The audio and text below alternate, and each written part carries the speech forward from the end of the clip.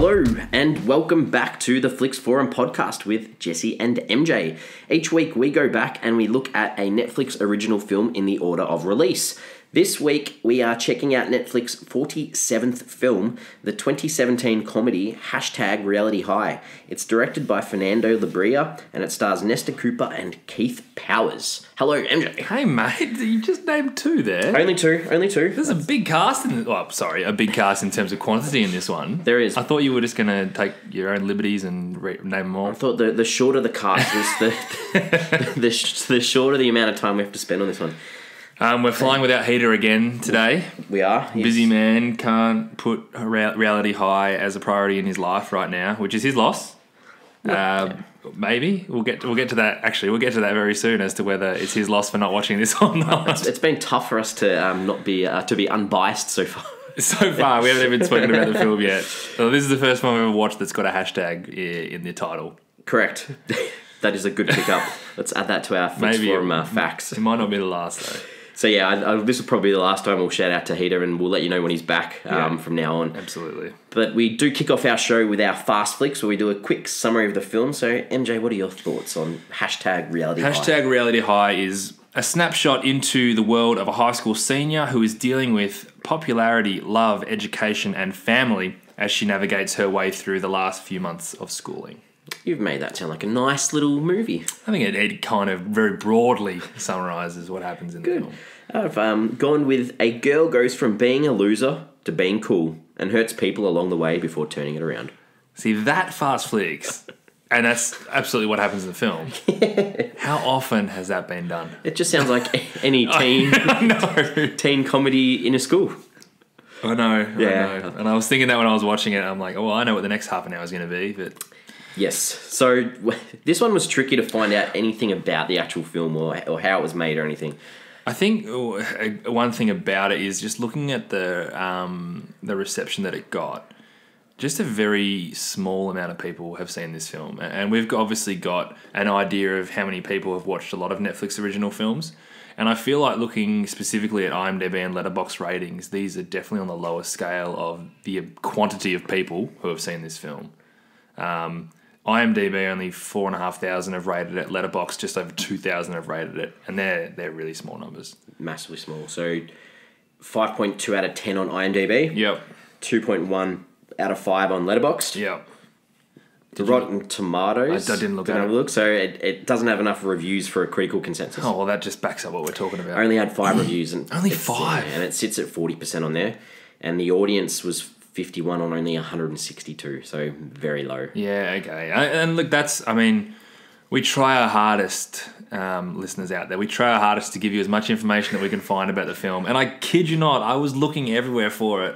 There just wasn't that much info on this film. Now, the other thing, when you search for it in Google, it comes up down the side with the percentage of Google users who liked this film. Oh, yeah, okay. Do you want to have a guess of what percentage of Google users liked this film?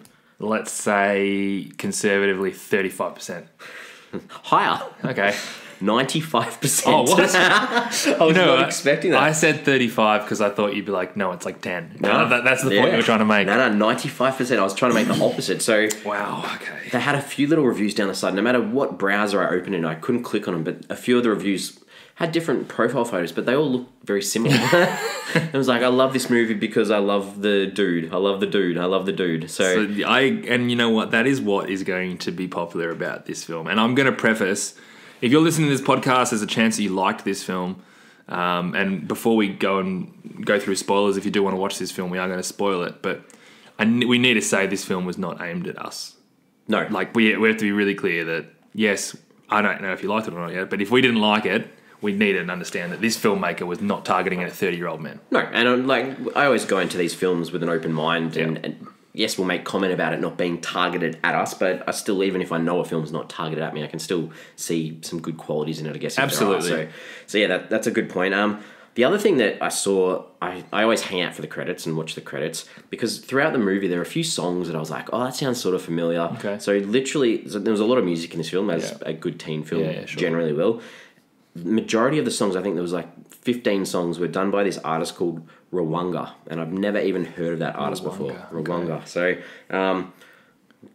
Did you do some digging on Rwanga? I didn't. I was like, I'm not going to waste my time. Potentially a DJ, maybe? Possibly, yeah, possibly. Okay. So, yeah, didn't have any cinematic release, so straight to Netflix, the 8th of September 2017. Mm-hmm. Yep, that's... And filmed in and around LA and Santa Clarita. Yeah, very California. California kind of film. Definitely.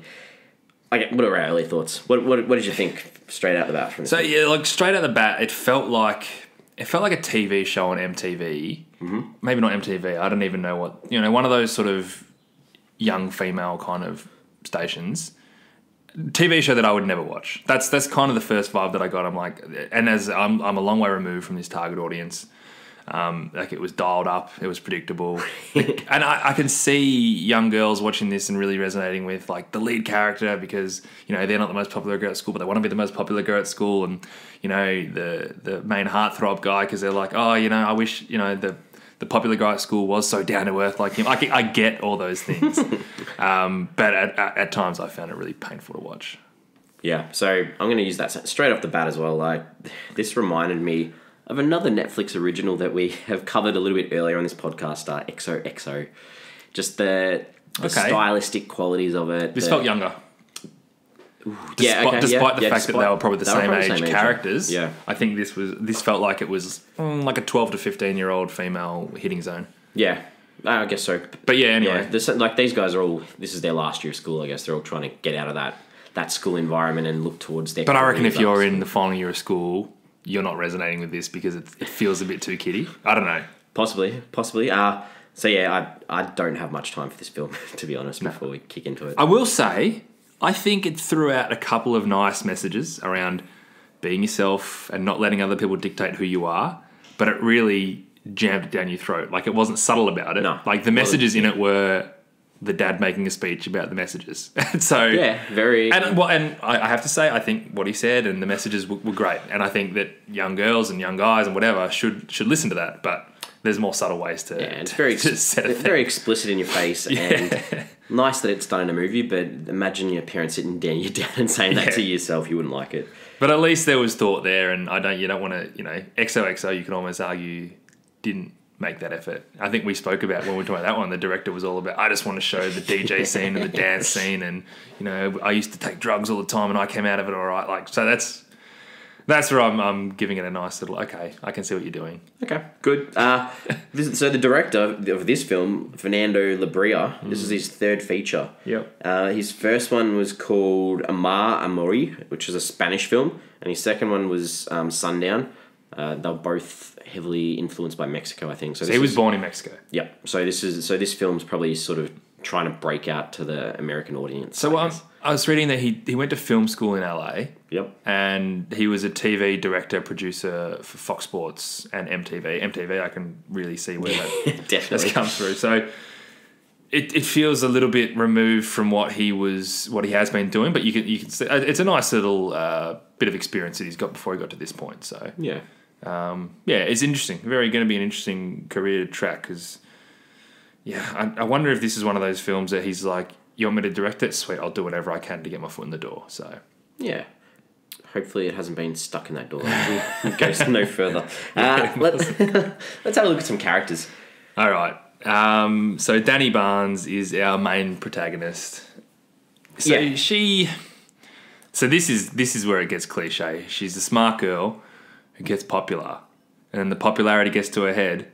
So then she reverts back to being herself, and this time she completely owns it and realizes that life was great as it was in the first place.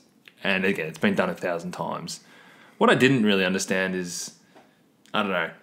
I think like Danny was kind of like smart and pretty, but like bullied like she wasn't. I don't know. She didn't feel like she was that character. To me, that whole change from that loser to popular to something in between in a 90-minute film, it wasn't done. It was just very jarring. It was massively jarring.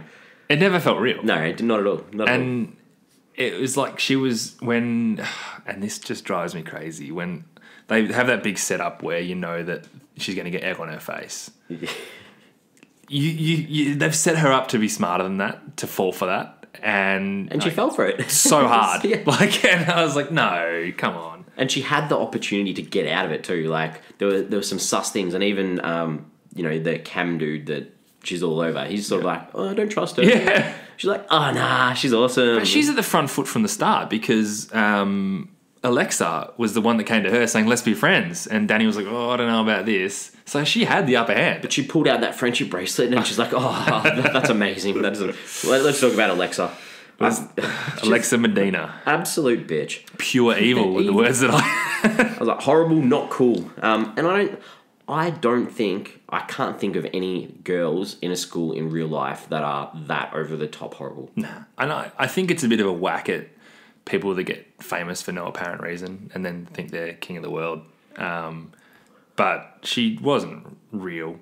The problem is she had no redeeming qualities at all. She was literally in this plot in order to get her comeuppance. Yeah. Just so the audience could be like, yeah, cop that. Like that's what it was. Yeah. The only little thing I can think of is at the end when she eats that donut, because she's like, she does say that line about how her mum has always made her do this and, you know, I wish I could just eat a donut. And then you think maybe at the end, oh, okay, is she becoming human? But no, she was shocking. She was just awful, like not even believable.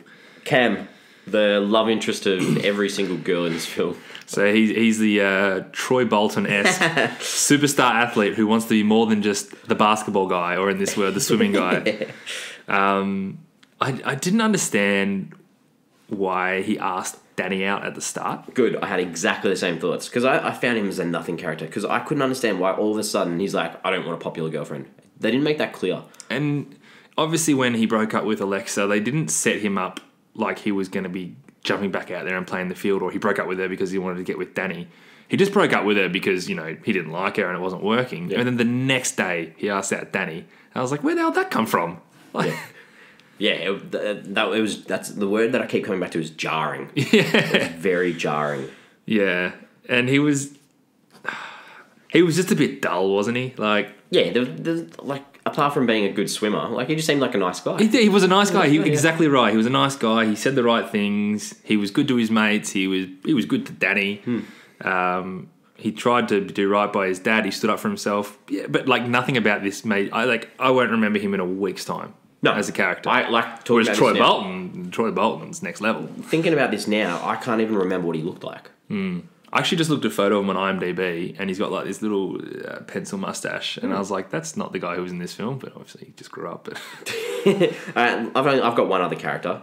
Good. I have one more, but I hope for you say this guy, Freddie. Yeah, Freddie. Okay, I couldn't stand Freddie. So we have to talk about Freddie. Though, you have to. You need to. Because I was really curious to see what they were going to do with him.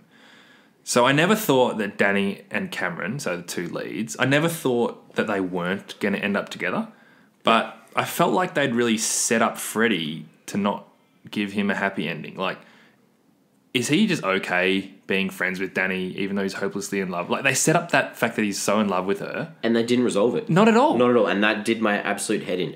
Because they made it so obvious at the start that he was so keen on her.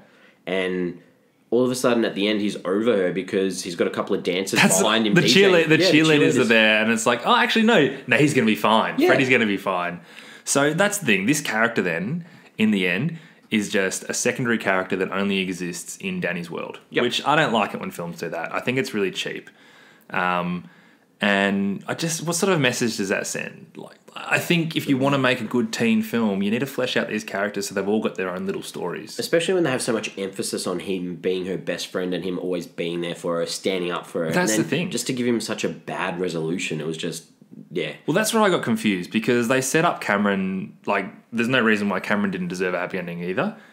So that's why I was like, look, she has to end up with Cameron because that's what this film does. And then where does that leave Freddie? How are you going to resolve Freddie? And then I'm watching and go, that's how you're going to resolve Freddie? Like, I thought, let's be creative. Let's try and do something. But they didn't even bother. And that annoyed me. It probably annoyed me more that they ended it like they did rather than just letting him walk off into the sunset and be strong by himself. That would have been better. It's not going to work with Danny. And you know what? Maybe I don't love her. Something like that. Yeah. That's fine. But, you know, Freddie is probably one of the more relatable characters to people watching this film. Yeah. They're like, got a crush on someone who they've always had a crush on. They're friends with them. They're stuck in that friend zone. Is it ever going to work? Well, there's your answer. You're just going to end up with some cheerleaders if it works out for you. So, yeah, I didn't like that message at all. I'm glad we brought up Freddie, and I'm glad we're on the same page with that. All right. That's probably the one character that I could talk about all day because it bothered me. What about the acting performances in this? I don't think that any recognisable people would want to be in this film. And I think that's why they've probably got such a cast that's not recognisable. Yeah, I absolutely agree with that. None of the characters, there's not enough depth to any of these characters that make you think that, okay, as a quality actor, I can come in and I can really make this my own. No. There was very little for them to work with. So whilst the acting performances were meh, I think they were on the back foot from the very start. And they had no chance. No, exactly right. So, yeah. I wouldn't say credit when credit's due, but yeah, they were fine, but I agree. It's a really tough gig to get. I did want to mention, this is not too much about the characters, but John Michael Higgins, who plays Principal Dixon. Okay, all right. I had him in my IMDb, so it was one of my IMDb, so go for it. Well, tell me about... All I wanted to say was it's his third Netflix original movie. Good, so the films are? Mascots and Shimmer Lake. Mascot, Shimmer Lake, and now this. And obviously this. But you'd probably know him from Pitch Perfect. That's where I recognise him most from. So I looked him up because I'm like, I know that I've seen him in something else recently. And when I jumped on first, the first thing that comes up is that he played the principal in Bad Teacher. Oh, yeah. So you've got him playing this same role, 2 films. And then I was like, no, that's not it. And I was like, it's this film that I've watched recently because MJ recommended it. A film called Status Update. Oh, he's in that too. He is. Oh my goodness. And he plays he plays teacher. Yeah. And I was going to say, have you seen the movie Fired Up? It's a comedy film where these 2 guys go to cheerleader camp because they want to pick up girls. Okay. He is like one of the teachers who takes cheerleading. Like he is so typecast, and he doesn't. So you just whenever you need a teacher, it's like let's. He get him on doesn't the phone. pretend like he's not typecast. I don't get. I like John Michael Higgins. He's fine, but I just wanted to. I think I want to keep track of who's in the most Netflix original films. That's a good pickup. Yeah. And that's right. He's in Status Update. We got to talk about that off air because I saw you didn't like that. Yeah, I don't want to bring it up on air. Not one of my favourite films, Status Update, but definitely same crowd. Anyone that's listening to this episode because they like this type of movie, probably get on Status Update. I love Status Update. I didn't like this movie though. No, but it's same. I know. No, you're probably right. I'm not saying depending on like. All right, a lot more charm to Status Update. Sure, let's look at some scenes. What stood out for you in this film? Okay. I've got a few. There are a few things I didn't mind. Okay. So, the first thing that I did like, and it's a very small thing, is when the father walks in on Danny when she's looking in the mirror. Good. That's one of my scenes too. I did enjoy their exchange in the hallway where she goes, "Father," and he goes, "Daughter." I thought that was very good. It's good that they just made it. It was funny because, yeah. That's all it was. It was a nice little laugh. Yeah, well played. Yeah. It's probably how it would play out. Like, he walks in on her, like, in the mirror pretending she's Alexa and she's, like, pushing her boobs up. Yeah. So, it was, that was funny. And he's like, I don't want to deal with this. And she's like, I don't want to talk about this. No. So, that was good. That was good. The other thing is I like were kind of... I said I think the message in this film was quite nice. So there's a few things here where I liked the fight that Danny had with Freddie at the lockers, mainly because I liked what Freddie was saying to her. Yes, it's been done before. Yes, there's nothing groundbreaking about it. But I think in a film that was lacking quite a bit of depth, this played a nice little role. I wasn't a massive fan of that scene because the lead up to that was where she's all dressed up for this scholarship interview, and it's just one of those scenes that we've seen before where it's all slow-mo and the whole, everyone walking past is checking her out. Oh, yeah. It's got nothing to do with that. Nah, and then when they are talking, after they finish talking, she does that awkward fall over the locker, and it's like, oh, yeah, I'll come to your party sort of thing. So the parts around that conversation really annoyed me a little bit, yeah. For no other reason, if this film had a lot more going for it, that scene would have just blended in. Yeah. But it stood out a little bit. Yeah. So probably my favourite scene of the film was when Alexa showed that video of Danny being, a stalker. Yep. And they kicked her out and said, "Oh, get out of here." I like that. I like seeing all the peers standing up to Alexa. Yeah. I think that sent a very nice message as well, that just because you're the most popular girl in the school, in the bloody shouldn't be state. me. Yeah, exactly right. That one sat really, really well with me. I like that. Almost as much as I liked the dad's speech, as boring and cliche as it was, what he said was really good. Be yourself. Focus on what's important to you. Great message. All kids should be getting that message. Even adults should be getting that message. You forget it sometimes. Yep. And 2 small things at the end, which I think because I'd given up on this film, I kind of smiled. is when, what was that guy's name who was just like the one in the principal's office all the time who was always in trouble? I've got that down as something that really annoyed me. Yeah, it did annoy me. But his name was Bouchard. Yeah, something like that. Yeah, Broussard. Broussard, yeah. I just liked it at the beach when Danny's walking there and he goes, looks like you went on a full hero's journey, girl. Nice. It was quite meta. I like that they were sort of, I think by that end they were almost poking fun at the film. Because I know you're not going to like this, but when Principal Dixon was smoking that bong, that worked for me. Yeah. The grandma at the party didn't. But Principal Dixon did. It was almost just like, this film's struggling. Let's just chuck everyone in there and have a bit of fun. There was no reason to have there wasn't any at all. And if I had liked the film, maybe I wouldn't have liked that because I didn't like it. I was like, that'll do. I'm all right with that. Yeah, no, I had that as, I didn't like that. I didn't think you would either. The Broussard thing, so what annoyed me a little bit about that was, you got this kid Broussard who's always getting in trouble with the principal for doing stupid stuff. I was like, this is so lazy because they have this interview set up at the pool for Cam with Chris Broussard, who's like an NBA analyst. And it's like, well, they're like, oh, well, we've got this guy, Chris Broussard, on, so we'll just name another character. We that can't even come didn't up with even character. Click with me because as soon as that, I was like, oh, Chris Broussard. Maybe I didn't even know his name was Broussard in the film. I was just like, that is so like lazy. Come up with a different name, surely. Can't believe they got Chris Broussard. I was looking at that. I was like, oh, Probably easy couple of bucks. They could have got anybody to do that and it would have had the same impact. Exactly. Didn't even need anyone at all. What did you like, Jesse? So I did like that scene with the dad and the awkwardness at the start. And the only other thing that really I thought was funny that made me laugh a little bit was Alexa rocks up at Danny's house to do that sort of I want you back on board scene, and the sister opens the door and passes out. and then Danny goes, oh, don't worry, she did the same thing when she met Olaf at Disneyland. I thought that was funny. Nice little Disney reference. I had a good giggle. I think the sister was supposed to be funnier. The sister reminded me, and we're doing this out of order, but of To All the Boys I've Loved Before. Yeah, she did. Reminded me so much of the little sister in that. Like some sort of tiny little bit of comedic relief that maybe didn't work. I think it worked better in To All the Boys I've Loved Before. But I think that was probably a slightly bigger role too. Yeah. So that's episode 103 if you're listening to us years in advance.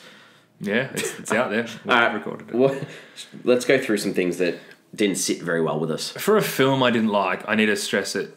There wasn't that many scenes that I specifically didn't like. Good, I've got lots. There was a period during this film where I was, and I'll probably say this a little bit, I was really, really bored. Yep. And there's no way in the world I would have kept watching this film if, we weren't doing it for this purpose. But very, very, very, one of the very first scenes, I think when they're just doing like the opening credits, the bloke who is a mate of Cameron says to the other guy, I told you the bleachers was the best place to work out. And he's just doing free weights in a denim vest, watching people run track.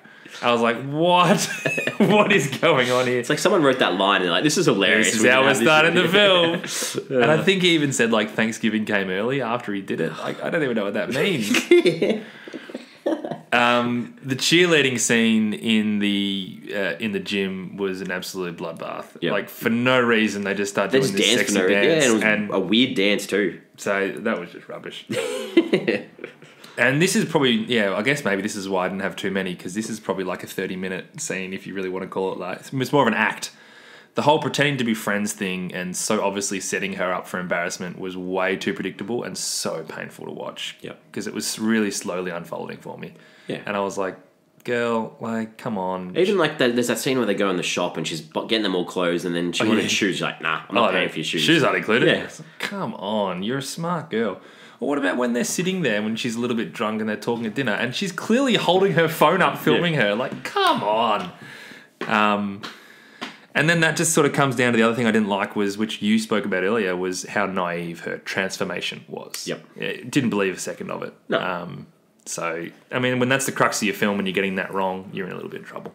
All right, what specifically have you got there? I've got a few. So. These are just little specific scenes. So cool. To start off with, putting the pig in her face to kiss and then continually calling her pig girl, I was like, I feel like we've moved, especially when you've got a film that is #reality high. You're trying to talk to a generation that may have worked in a movie from the 70s, 80s. And I was like, maybe not so much now. Like, I can't imagine a bunch of kids doing that. True, but I guess that was this is what it was like 10 years ago. And I agree. I don't know. I wasn't a massive fan. I forgot about that scene, to be honest. Well, and then the opening scene where you've got all these actors' names coming across the screen, like in these big, bright letters, it was really off-putting. It reminded me of like that Bravo channel logo, like and that's obviously his background that you've said in television. Yeah, and producer, and it was just off-putting to start off. I'm like, oh, I'm not gonna like this. I'm not gonna like. You're losing me already. Yeah. The first scene, well, not the first scene, but one of the first scenes with Alexa, and she rocks up to school with a cafeteria with this little dog and a little cameraman following her. I have a question about Alexa, and that's probably a really good time to bring it up. Yeah. Does she just like come to school when it suits her? And is her like a social media show, or is it a real TV show? I don't quite. So I think it's a YouTube show, YouTube channel, or like with a professional, with an actual cameraman that follows her around. But like, it's like the Ball family, isn't it? They have their own YouTube show. But then she just rolls into school when it suits her. Yeah. Okay. As long as that's what it was, because that's what I thought it was. But that happens at school a lot these days. Kids just rock up when they want. True. So different reasons. The kid with she walks in with his dog and then threatens the principal with blackmail because it's a service dog, and then he's like, "I love dogs and disabled people." I'm like, it's just cringeworthy. Yeah, really cringeworthy. It was bad. That Broussard kid just like gets brought into class late because he's been sniffing whiteboard markers. That's right. Surely you can do something cool. Yeah. Yeah, good one. I didn't like the nickname for Danny where they called her Never Been Dick Danny. I just thought that it wasn't needed. Like, when was that? When she rocks up at the pool. Okay, yeah. And they're like, there's never been Dick Danny. No need for that line. Just cut that line out altogether. We know that they're horrible people. You don't need that extra, abuse. Did you find it funny that? So this was a day party where they're drinking, right? Yep. Everyone's drinking. How often have you been to a day party where everyone's drinking that ends in the day? Because by the end, Cameron and Danny are swimming, and it's still daytime, and no one's there, and It was night. It wasn't that dark. It was the lights in the pool are on, and because the people are upstairs in the house asking where the dad keeps the marijuana. Yeah. But then I feel like there was a scene where it was just the two of them, maybe before it got dark, but no one was there, and I was like, "What's going on? Isn't everyone just going to be drunk and sloshy?" But no, I didn't like that pool party. It was like watching this music video clip that never ended. Like all these, people jumping in the pool with the bangers music going, and there were a lot of these awkward shots of Danny and Cam just staring into each other's eyes cut throughout, and then like when she walks out in that bikini, it was just really creepy because the camera, it just kept cutting to his eyes like he was amazed. I was like, oh, this is weird. This is really weird.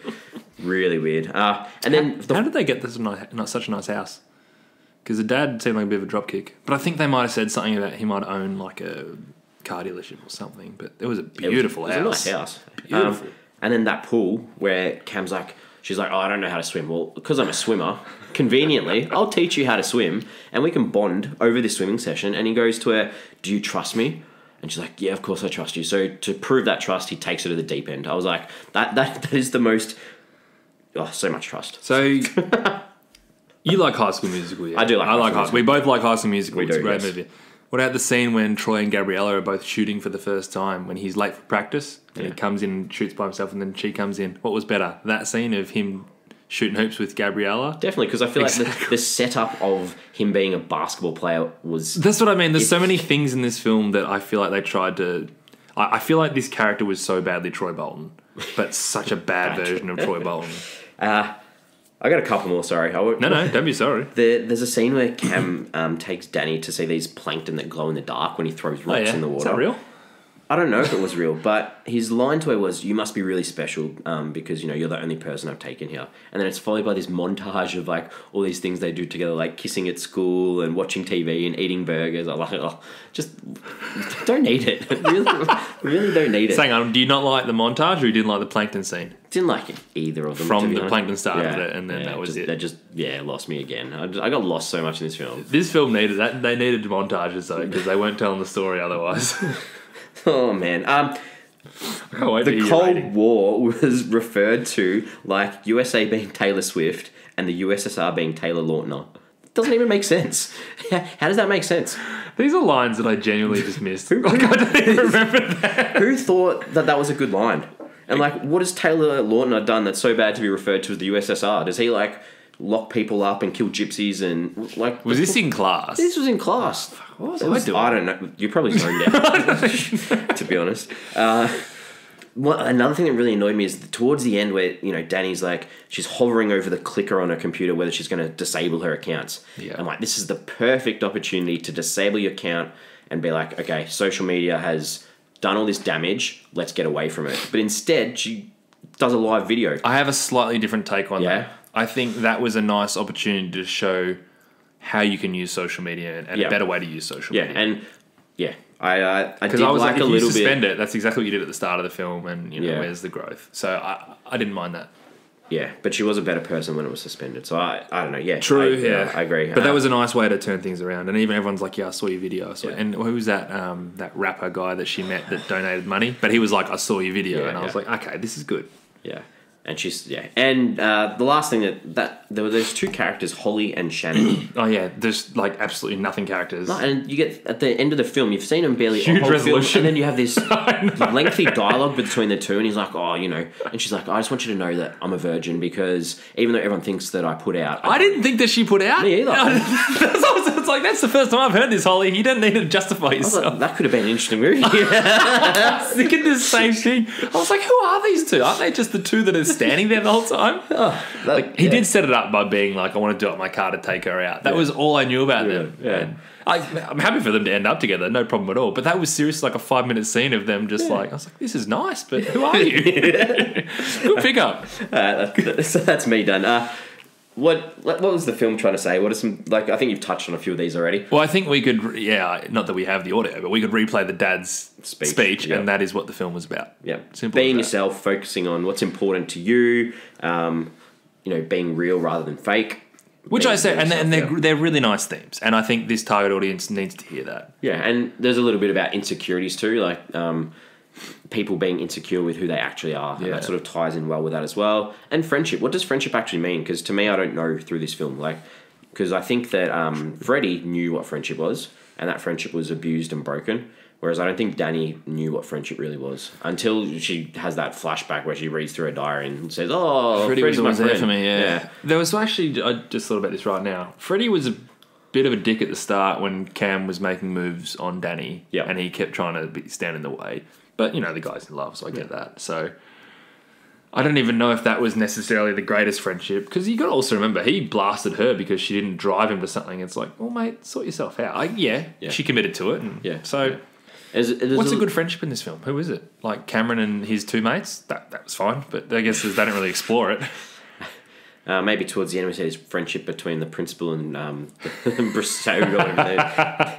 And the other thing as well, there's that thing about, holding your responsibilities is an important thing.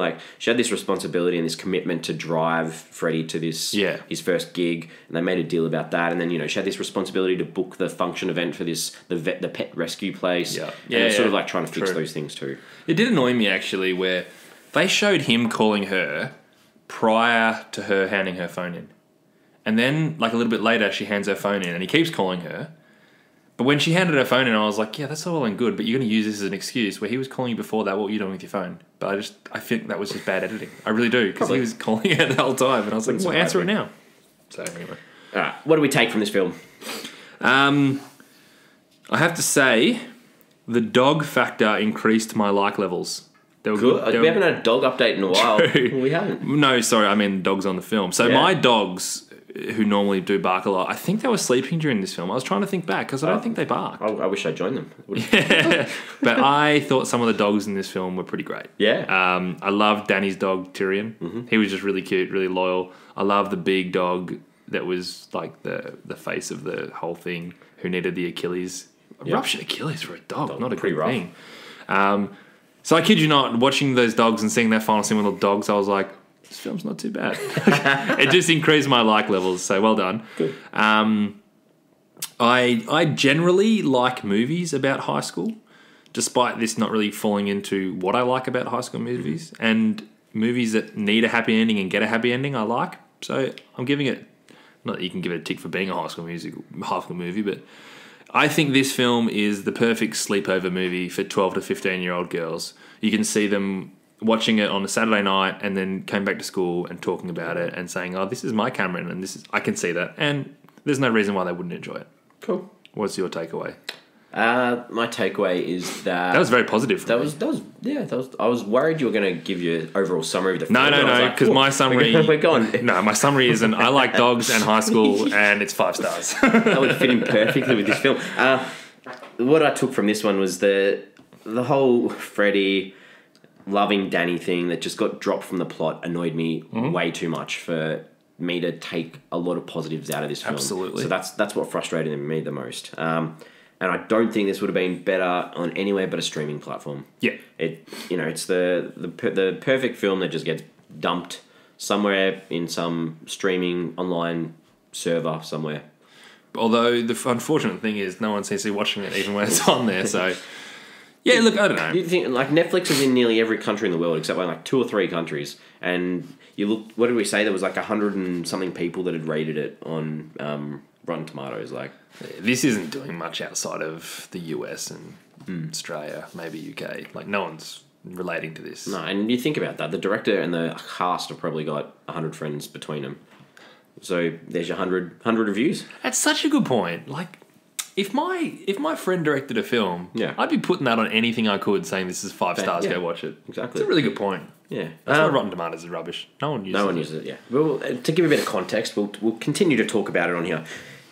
All right, IMDb. Did we try to check out if IMDb, we've used it during the film or not to check out anyone? As I said, I don't think I ever watch a film anymore without using IMDb to check on someone. And for this one, it was Dr. Fiona, the vet. Ah, good. I had the same one. So when I was doing it, and I'm typing it in and I'm seeing it, it clicked. I was like, 13 Reasons Why. But I still started looking at it in the first place. And I like the fact that it was such a different character to what she is on 13 Reasons Why, obviously being the mum of Hannah. Yep.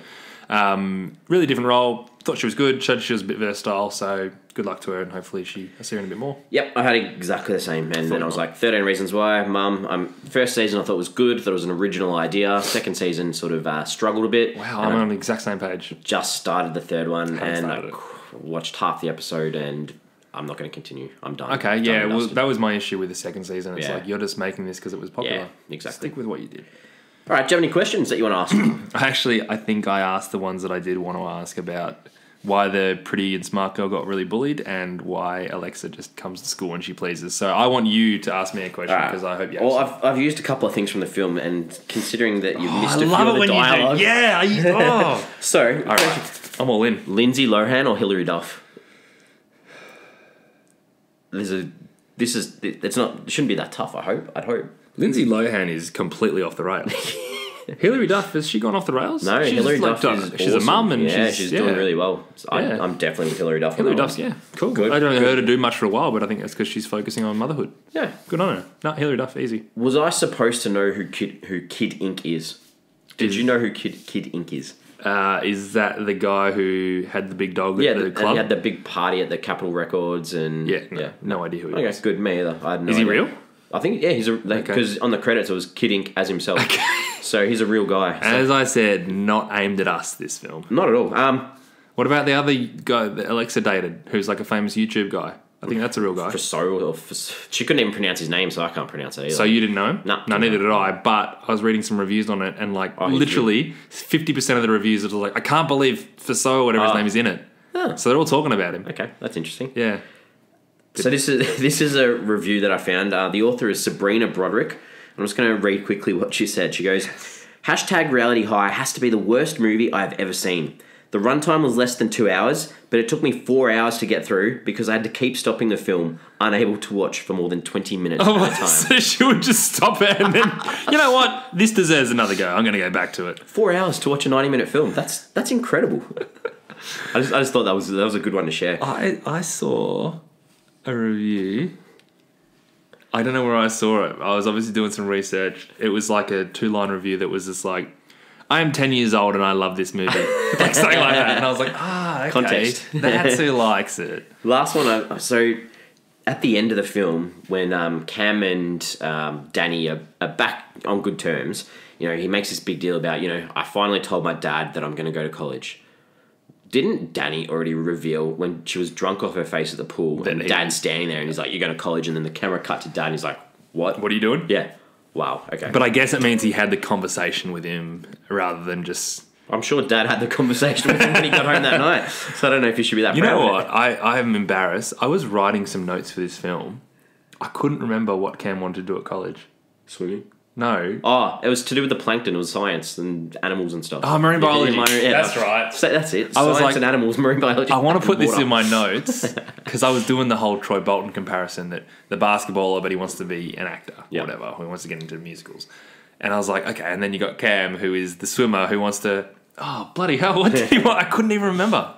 Thank you for reminding me. No worries at all. And very excited. In about a week's time, I think High School Musical, the TV show, will be on Disney Plus. Are you excited, or I'm filled with trepidation?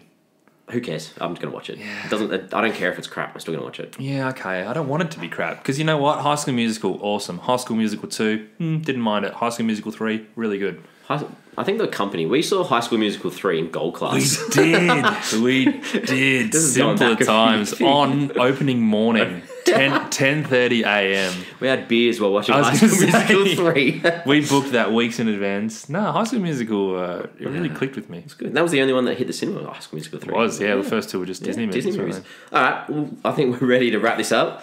Give us, we like to give a rating out of 5 for our films. So, MJ, what are your thoughts? they? All right, so #reality high. This really wasn't a film that was made for me. So despite me giving it a tick for a nice, albeit rammed down your throat message, and warranted but predictable happy ending, I really battled through. Overacting, childish banter, hollow characters made it a bit of a snore fest. Probably would have been a hoot for 12 to 15-year-old girls, so I can give you credit for that. That's 1.5 stars for me. Awesome. So, I'm on the same lines as you. And this film, to me, it could have been about the dangers of social media. Like, you've got hashtag in the title. True. You've got reality. So what's the difference between being real and false and fake? Yeah. Highs in the high school. And then they tried a little bit to, like, towards the end to say that, you know, social media can have positives and can be used for good. Like with the GoFundMe and that sort of stuff. But the message wasn't there throughout. And I feel like if you have a title like this, you've got to try and play that theme throughout the whole movie. Maybe we should make a film with what you've just summed up there, and I reckon you'd be right smack bang in the behind the reins and making this kind of film. So I'll help you. Yeah, that sounds good. All right, let's make Pitch it. the idea. Yep. Netflix, are you listening? This film had a nothing story for me, and it didn't need to be told. So I am also giving it 1.5 out of 5. And you know what? We have freely given 0.5 stars and 1 stars And 0 stars. and 0. Yeah, Jesse gave a 0, didn't he? There were some things. There were some redeeming things about this, and I think some young girls might enjoy it. So it's not terrible. I mean, but it didn't work for us. So didn't even need the calculator for that one. We are giving it a 1.5 out of 5 as a team. We have social media. We do. We pop a post up. Hashtag FlixForum. At FlixForum. At Twitter, Facebook, Instagram. We pop a question up every now and then. And this question's inspired by the film. It's inspired by Danny just sitting there ignoring Cam when he's trying to tell her all these awesome things about his life. Yeah, that annoyed me. Yeah, is it possible to actively listen while on your phone?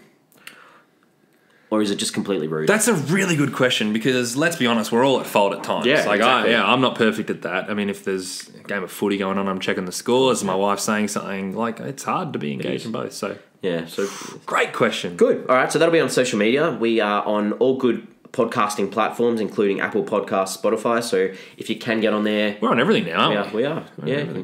Google searches, we're there. We're everywhere. If you can give us a high rating, that would be very nice. It would be really nice. We're back again next week. We are. This one, I'm going to try not to butcher the cast because... What's it called? This is a Cambodian-American biographical historical thriller. So probably a bit similar to hashtag reality high. Yeah.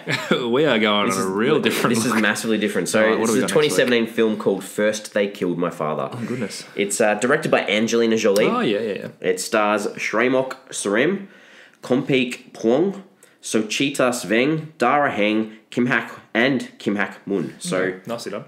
Take the time, give it a watch. Yeah, right. It's a bit of a long one, I think, from what I'm seeing, but I'm looking forward to doing that one. Might Sounds be a good, little bit of a switch up. I think it sounds a little bit different. Hashtag reality high. That's the beauty of what we're doing right now on Netflix. They are keeping it very broad. So thanks for coming along, having a nice chat. It's been good as usual. Yeah, I've enjoyed it. And we'll be back next week. We'll see you then. Bye.